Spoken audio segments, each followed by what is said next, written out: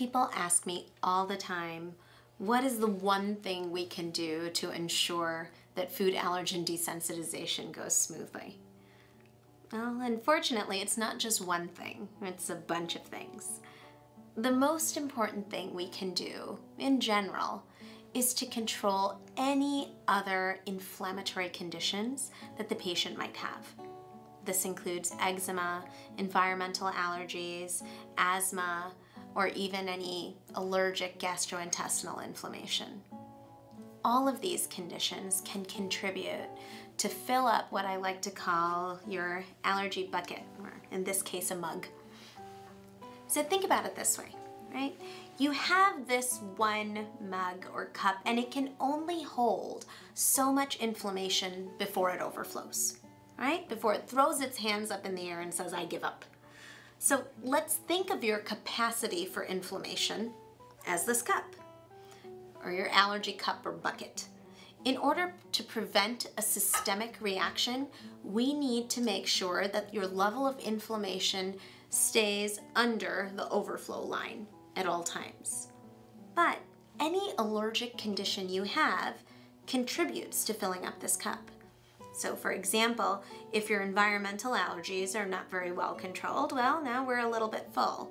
Say on top of that, you have active eczema, a little bit fuller still. Then if you have asthma or some allergic gastrointestinal inflammation, we're already up here. But now, if I want to start a course of food allergen desensitization therapy and put your food allergen into your body, we're going to raise it up a little bit more. Now, on a daily basis when you're feeling well, you may be able to coast by with your cup almost completely full. But say you get sick, you get a bad cold, or you get the flu. Well, now this bucket's going to overflow, right? And you might experience an anaphylactic reaction, and that's exactly what we're trying to avoid in the first place.